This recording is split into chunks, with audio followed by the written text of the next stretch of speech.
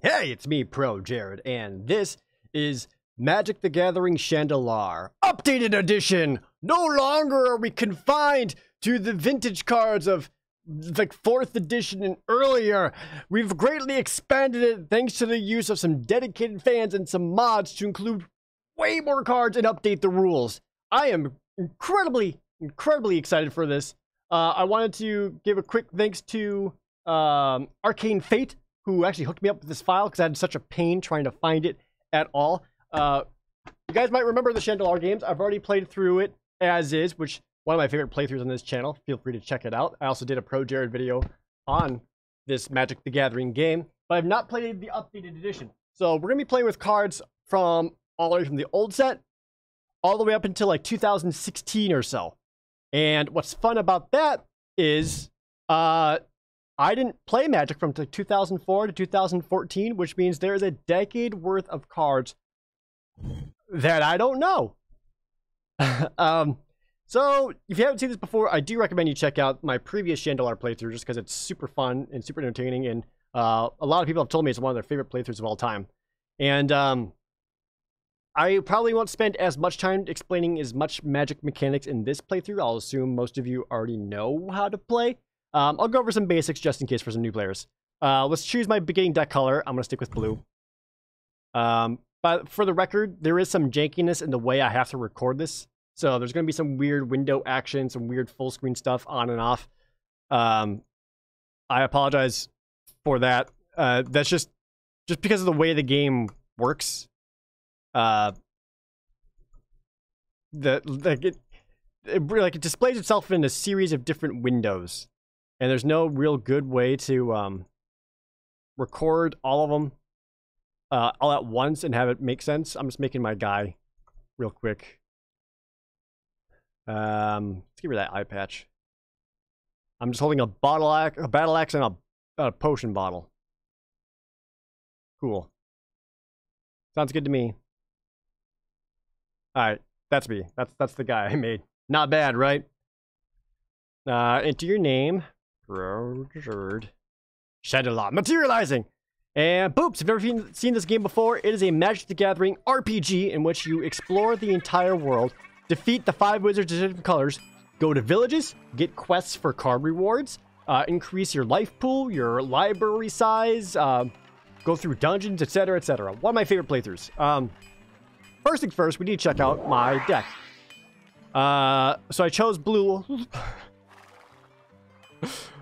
Look at these cards! Alright, so Plains, Wall of Resistance from Mirage.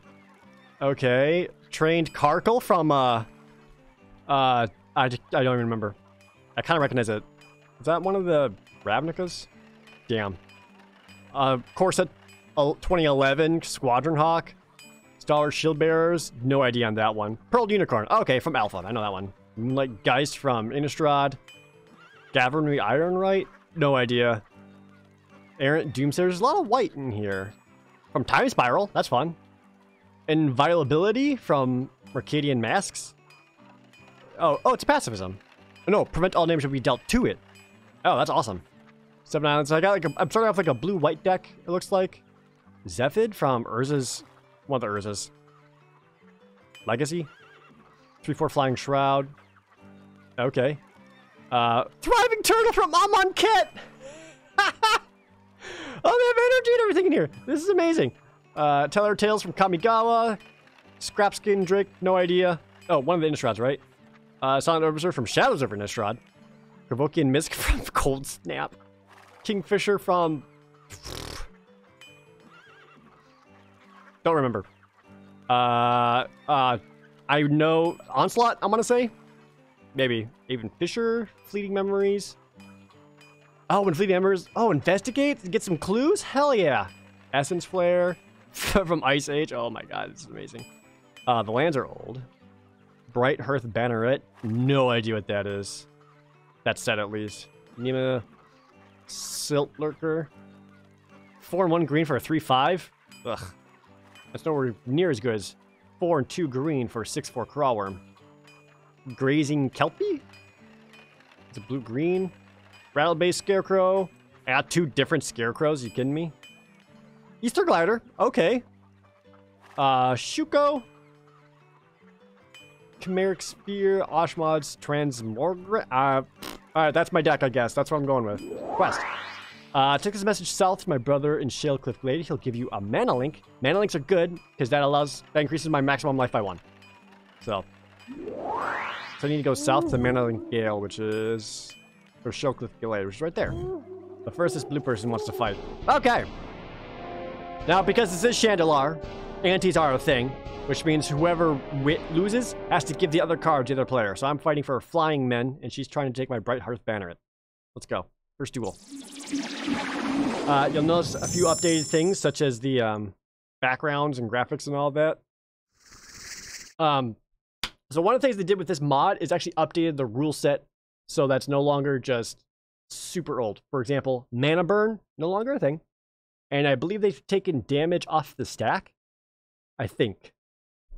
Let's see, my hand is Mountain, Island, Swamp, Forest, Moonlight Geist, and Errant Doomsayers. Well, I got all my colors, so I'll keep. I'm not super sure. I don't think they have got the newest mulligan rule set. Oh, I don't have a plains. That's probably not the best hand to keep, so now I can't cast any of these stuff. Alright, so quick basic rundown of rules for those who don't know about Magic the Gathering. Each player has a total life, as you can see on either side, and your goal is to just kill the other person by destroying them. Oh, I got the plains, good. The easiest explanation would be that we play creatures to attack each other with, and that's what all of these things are, with the numbers popping up. The number on the left is how much damage they do, and the number on the right is how much life they have. And a creature's life is restored at the end of the turn. So if you don't kill them all in a single turn, it doesn't count. Undo. Return 2 target creatures to their owner's hands. That sucks. Those were both my guys. Damn it. Alright. What does Essence Flare do? Each creature gets +2/+0. At the beginning of the upkeep, it gets -0, -1 counter. Okay, so it's like a pseudo unstable mutation, but not as good. I'm gonna keep with the Kingfisher, because it's a 2/2 flying, and if he dies, I get to draw a card. Which I'd be happily trade some of these out of. Is that Quickling First Strike? No, it just says Flash. Okay. Is that for Falcon? In fact, guys, just get some more flyers. He's only played flyers so far. You can only block flying creatures with other flying creatures. Oh, he plays Triskelion, which is an artifact creature that comes with a bunch of counters, and it can remove counters to deal 1 damage to your target. And he just did that to kill my 2/1 flyer. That sucks. Okay. Blazethorn Scarecrow. It's a 3/3. It has haste as long as you control a red creature. Nope. And it has Wither. If you control a green creature, it deals damage in the form of -1/-1 counters. That's really interesting. I don't have either of those, so I'd just be paying 5 mana for a 3/3. And that's not very good. Guess we'll just play the Doomslayers, because I can use that to tap down some of his creatures. I could also use Essence Flare to kill some of their guys. Not the best. It would temporarily pump them, but then they would start losing life per turn. I'm just going to bring out the Scarecrow. Yeah, he immediately removes another counter to shoot my Errant Doomslayers. Figured that would happen. I might just die. Return all artifacts back to my hand? Look, it's a rare card? I'm just gonna lose right away. You shot me? You dick. Choose blockers. Let's see, I have 5 life. If I block here, I'll go down to 1. And I'll probably die next turn, unless I somehow manage to pull out 2 blockers. If I block here, I'll go down to 2. We need to pump out 2 blockers to win, but that's a better shot than... Oh, these are both flyers, though. I don't have any other flyers. I guess there. Consider letting this die just so that I can draw a card. Trinket Mage. When it enters the battlefield, you may search your library for an artifact card with mana cost 1 or less. Do you have anything? Ornithopter! Son of a bitch! A 0-2 flyer. Well, I'm dead. Concede. Off to an awesome start. I am playing on the hardest difficulty. Well, that blows. Another thing is that at the beginning of the game, my deck sucks. Oh, here's an Eldritch Horror card. For Eldritch Moon. Draw a card, then draw cards equal to the number of cards named. Take inventory in your graveyard. I only got the one, so I'd be paying 2 mana to draw 1 card. Not the best. So you'll find these little, like, locations around, like sunken ships, mountains, forests, graveyards. You can walk into them to find additional cards. So here's a counterspell. Counter-target spell unless it pays 1 for each artifact I control. If I had an artifact deck, maybe. I've got some artifacts, but not enough. What's a black card? A snow-covered swamp? Hell yeah, brother. That's a fancy-looking town. Oh, here's a white card place. You happen upon a dragon's lair.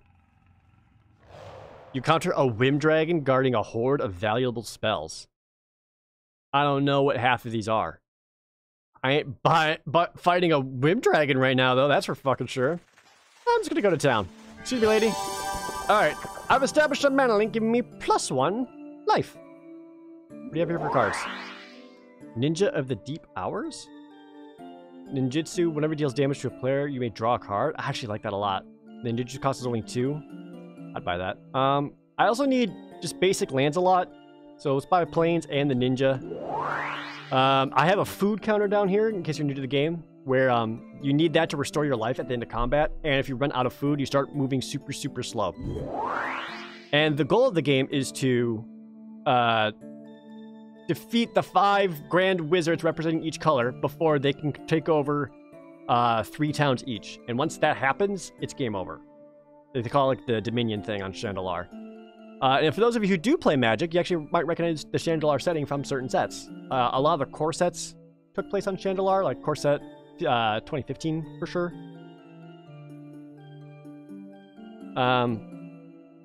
What do I want here? I want my card. I'll kind of want to bring my deck down in size because I got a lot of garbage. What don't I need? I technically don't need mountains because I don't have any red creatures. Or black creatures for that matter. Put a Plains in.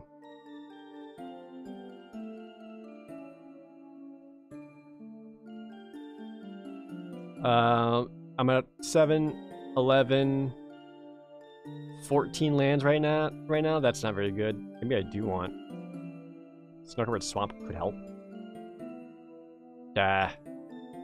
What's some garbage? Ashnod's Transmorgate, sacrifice it to put a +1/+1 counter on a non-artifact creature to make it into an artifact creature in addition to other creature types. That's not very exciting. This can become a 2/1 artifact creature flying, or a 3/2 artifact creature that loses flying. I'll take him out. I'm spending a lot of mana on something that's not great. I think I take out Ash mods too. Raising Kelpie, sacrifice it to put target card from a graveyard on the bottom of its own library.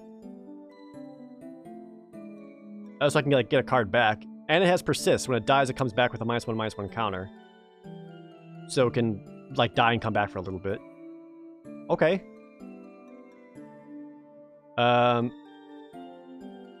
2/1 flyer. I'm gonna take him out because I have no. I do have green creatures, but they're very minor. So I don't want to pay 5 mana for what's most likely going to be a 3/3. That's not very good. 6 mana for a 5/3 honestly is more reasonable. And thinning my deck so it's smaller makes it a little more consistent in the cards I want to draw. Pearl Unicorn, a 2/2 for 3. Sure. Defender, Flying Bird, Trained Carkle. Wall of Resistance. We'll take out the Stalwart Shield Bearers. Don't really need walls. Having spells that make you not die is not the same as having spells that make you win. And you want stuff that makes you win. I want to take out more cards here. Is there like a sort option? Oh, sort. This kind of sorted by color. Alright. What else sucks? Oh, here's one of my rares. Yeah, the 3/4 flyer with Shroud. Not bad. I could just take out the green creature. I don't think I want to do that, though. Whenever I sacrifice a glue, put the top 3 cards of his or her library in his or her graveyard. So this lets me mill for 3. And milling is now a thing, thanks to new 2020 playsets. I actually call it mill.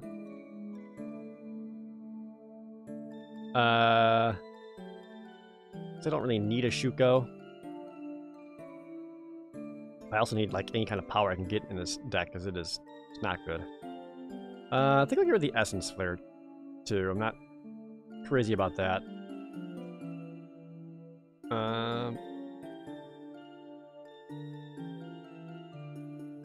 Provoking misses power and toughness are equal to the number of illusions on the battlefield. And he is an illusion creature, which is 1. Do I have any other illusions? There's one. There's another one, so that's 2.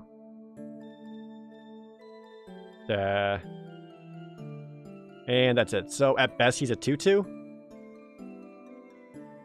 Unless the opponent has illusions, you're not worth it. All right, there we go. I'm down to 40 cards. That could help. I'm gonna still be short on lands. That's looking better. World Magic. Risk 1 black amulet to adjust your deck outdoors. Yes, normally you can only change your deck while in town, but you can get like these magical artifacts that allow you to change that. Hi, witch. That is Duru. My teller of tales for your millennial gargoyle. I will play first. All right, plains. Snow covered swamp. I have the Moonlight Geist, a Shuko. I got enough to play that I can keep the hand. Okay, so start with the plains. And cast a Shuko right away. So now whenever I get a creature out, I can give him a... equip this onto him. Yep, just a swamp. Oh, so I should also talk, again, for newer players.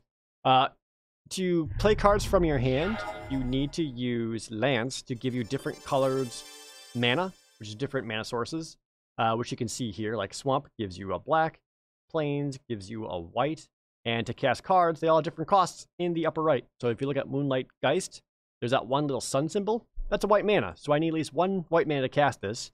And the 2 next to it just means 2 of anything else. It can be any color. So to cast this, I need 2 and a white. So there's a white and 2 more, which allows me to summon a 2/1.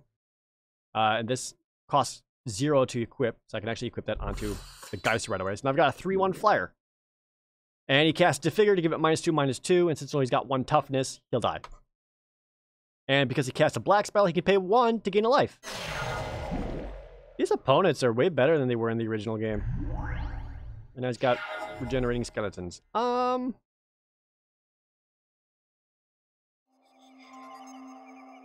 Raising Kelpie? Make a 2/3? Oh, wait, get this.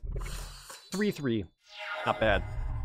Don't cast any bullshit. Wall of Bone, it's a 1/4 wall, so it can't attack, and it can regenerate. Gains life off of it, so getting past that Wall of Bone is going to be very difficult. Island. Really can't attack in right now, so I guess I just kind of chill. Scavenging Ghoul. It's gaining life off that Throne of Bone like you wouldn't believe.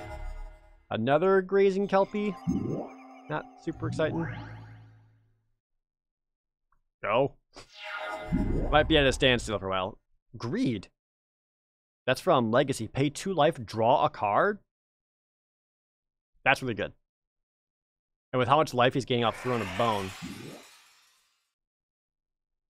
Wait, hold on. Oh, your max life is 10. It's not going to let you go above your max. Oh, that's fun. Still, you can activate this to draw a card and gain life back with any black spell you're casting. And you're a witch, so all you have is black.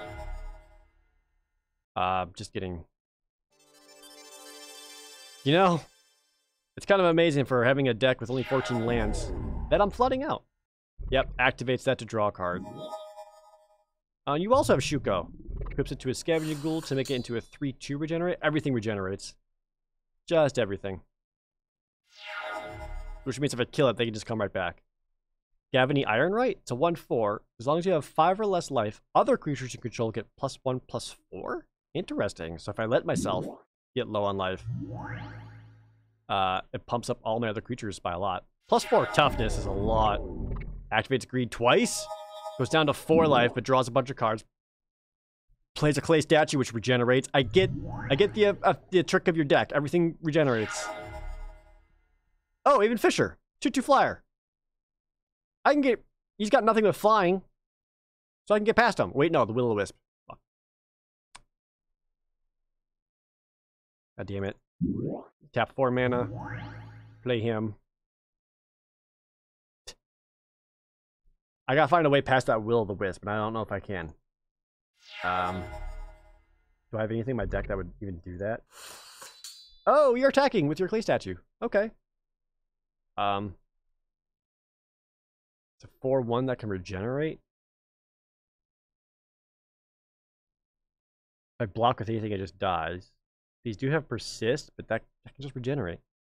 I'd rather take the damage, because then I might be able to let Gavany Ironrite pop up all my creatures so I get better blocks. Diabolic Machine.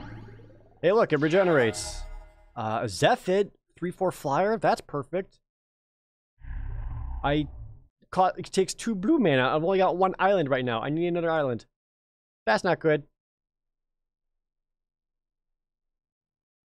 That's not good. I'm going to put Inviolability, which prevents all damage dealt to my enchanted creature on my... If I put on the Even Fisher... No, I don't want that. Because if he dies, I get to draw a card. I kind of want that. Where would he be good? On the Gavany Ironrite, maybe? Yeah. I'm just going to do that. And then let's actually move Shuko over onto him. Reason I'm doing that is because now, if he attacks with anything, I have something I can safely block with. As such. So I can go here. Just force him to spend some mana by making him regenerate the clay statue. This will bring me down to 3 and I'll pump up all my other creatures. Yep, she pays the mana to regenerate it, plays another Will-O-Wisp, which is familiar. Activates Throne of Bone to gain life off a spellcast. Well, I'm at 3, so look how beefy all my dudes are. I think I just kind of die here. Oh, there's the island! Rawr! Boom. It's a 4/8. I can't really attack, though, because they have 2 flyers that can regenerate. Oh, wait, do you have the mana for that? They cost 1 black. You've only got 1 swamp available. If I were to attack now, you could attack back with 1, 2... No, sorry. You could attack back with 1, 2, 3, 4, 5 creatures. Can I block in such a way that I wouldn't die to that? With 3 defenders? Oh, okay, okay. We're not a thinking cap. No, he's got summoning sickness. I can't even attack right now. Doesn't matter. Maybe next. Ah, damn it. That would have been the dream. Just get in there before you regenerate. Uh-oh. More flyers? I don't stand a fucking chance. Squadron Hawk. When enters the battlefield, you may search your library for up to 3 additional Squadron Hawks. I think I only got 1. Trigger? Is there any? Nope. Oh, this does give me a chance to look at my deck and see what I have left to win with. Errant Doomslayers could help. Easter Glider, Thriving Turtle, Scrapskin Drake. Okay, I actually have a fair amount of flyers left. And if I can get any of them, that's how I win. Because he's only got 4 life. No cards left in his hand.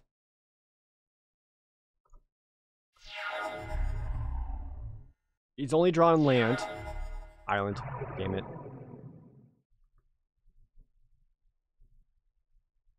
Those stupid Will-O-Wisps regenerate. He's got 3 flyers because he got that Millennial Gargoyle out. Sucks a lot for me. Ashen Skin Zubera. When he dies, target opponent discards a card for each Zubera that died this turn. Are you not paying the mana to do that? I guess not. Oh, now he's activating Greed on my turn to get a card. Disfigures the Grazing Kelpie. Okay. That was a lot of nothing. I'm just going to cast this 5-3. Ooh, who gets pumped up thanks to the Gavin the Iron Right. So my 5-3 is now a 6-7.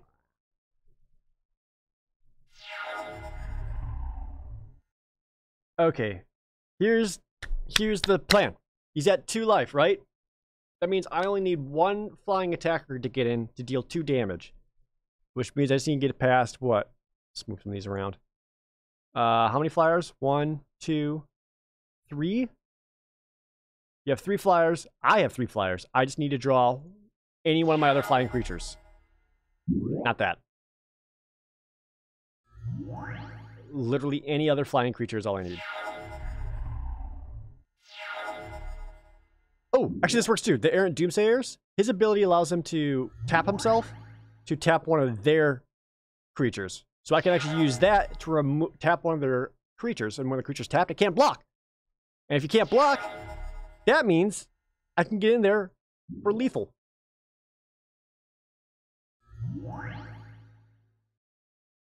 Let's try that. Alright, Errant Doomsayers. We're going to tap down their stupid Regenerator. Okay. I'm just going to move you out of the way. Let's equip the Shuko over onto the Squadron Hawk, just to give him an extra point of damage, just in case. He still have 1 card in his hand. That's concerning. Enter combat. I attack with all my flyers. Is that right? 1, 2, 3, 4. I accidentally closed the attack window, so I don't know what's happening anymore. Because Shandalar is a well-programmed thing for modern-day systems. Oh, please. Oh, I got in there. Okay. Sorry, I closed the window. I had enough attackers to get in. Alright. Already up to a stressful battle in the first one. Okay, so when I defeat her, I can either take the Millennial Gargoyle and the Discordant Dirge, which looks like an enchantment. At the beginning of your upkeep, you may put a verse counter on it, and then you can sacrifice this. Look at your opponent's hand and choose up to X cards from it, where X is the number of verse counters on it, and discard those many cards. I do like Hand Hate and just taking cards out of the hand, but at 5 mana, by the time I have this out, his hand's already going to be pretty close to empty, and it's not that helpful. Or I could take this Dungeon Clue, which can help me find a Time Vault, a Mox Jet, and a Fast Bond, which are some of the best cards ever made in Magic. So, give me a clue about that. 1 deck for all duels. Life loss is carried over, and Orcish Aura Flame permanently in effect. Okay. I'm going to go back to town, because that was a stressful battle. Alright. We're back in it, baby! Back into Magic the Gathering. How excited for you are this? Please tell me in the comments. I hope people are going to enjoy this as much as the last time I played this game, because I'm super hyped for it. Let me know what you want to see. If there's any particular cards that you're excited for me to discover, there's tons of them in there. And then, of course, if you haven't checked out the other, please check out the other Magic the Gathering Shandalar series. And as always, thank you guys so very much for watching. See you next time.